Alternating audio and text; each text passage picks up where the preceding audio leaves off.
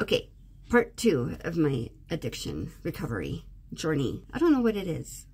I don't know. You decide what you think. So anyway, so I had been taking pain pills for about 10 to 11 years. Those prescriptions that I said in the last one were given towards the end.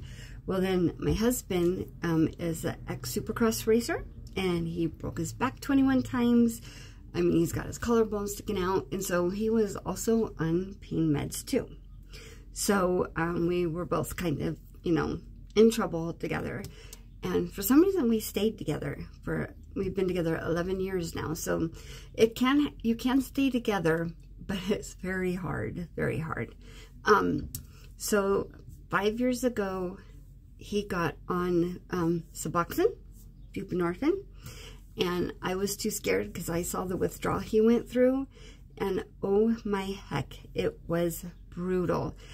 Seizures. He broke his nose on the bathroom floor by having a seizure. He was in bed for 4 days. He had so much stuff coming out of his pores and stuff. It was like a milky thing with the withdrawal to get off of it, because you have to stop taking the pills for 12 to 15 hours, which to some people it's like, just go to bed, wake up, you'll be fine. It was horrid. So I was scared to death. So I went 2 years not doing it. I refused to go on the Suboxone. I tried to hide the pills from him, because it's like you're living with an addict. You know, you can't be waving it in front of his face. You know, it was really, really hard.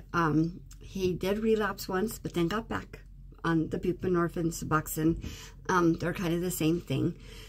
So it was good, but we are still fighting to this day. 3.5 years ago, I think, I went on the buprenorphine, and I'm on it now, thank heavens. I went in for a cool sculpturing appointment, because I've lost 60 pounds, so I want to get my fat removed off my stomach, like under there. But they said I've lost too much weight, so they want to do like a liposuction type of thing. But I refuse to do it because I can't be in pain, because I know I can't be on a pain pill, which is really scary for the rest of our lives. Because if we break a bone, if we get into a car accident, it's terrifying. So if you're thinking of doing stuff, don't, because it affects the rest of your whole entire life. So I will start doing videos tomorrow about the effect it had on my children, because then they became addicts too.